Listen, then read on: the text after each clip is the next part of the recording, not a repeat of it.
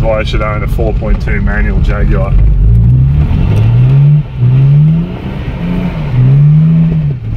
Oh yeah, still got it, mate. That's heaps sick, eh?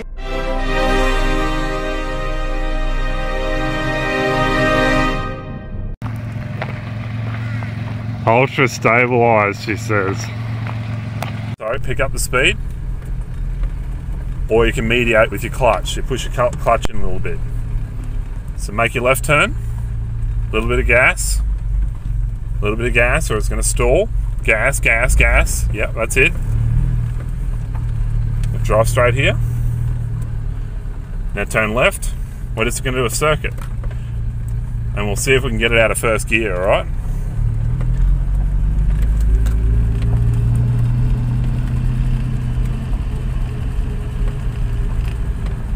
See how the engine really likes that rev there? So you want to keep the revs up. Otherwise it will start kangaroo hopping.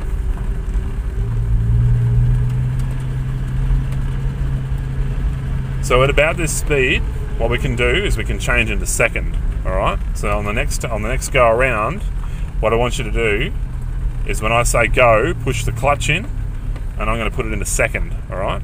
It's faster. It's a little bit faster, yeah, but not by much. So go around.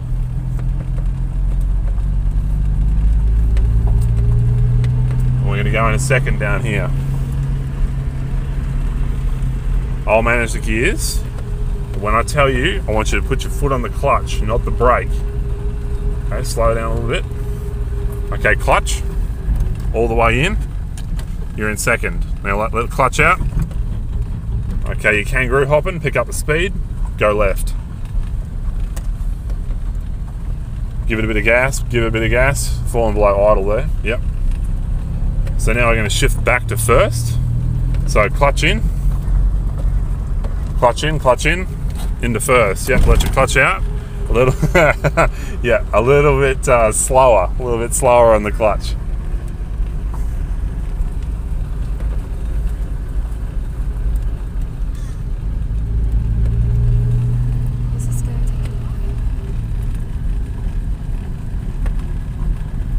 No, yeah.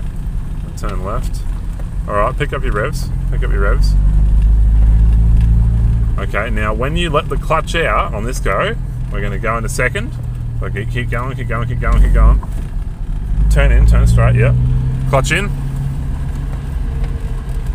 Now let it go out slowly. Yes, that like that. Yeah, now go left. Go left. Yep. Keep going. Now we're going to go back into first, so clutch in. And now out slowly, a little bit slower than that. You see that clunk? Yeah, so you need to mate up the gears nice and smoothly.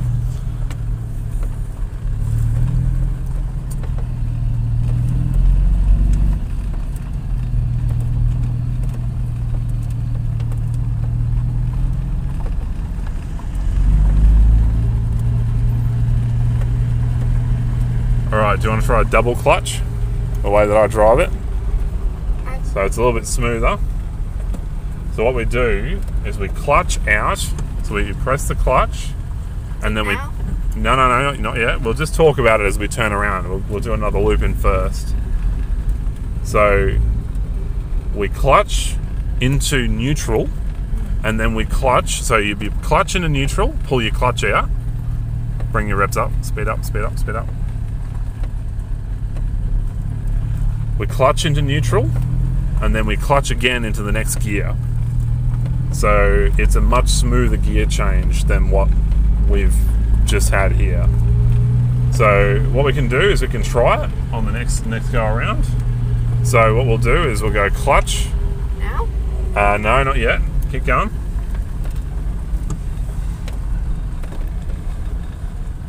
Okay, so go clutch. Okay, now we're on neutral. Now go clutch again into second. Now let it go out slowly. If you had been a little bit slower on your gear changes, turn left.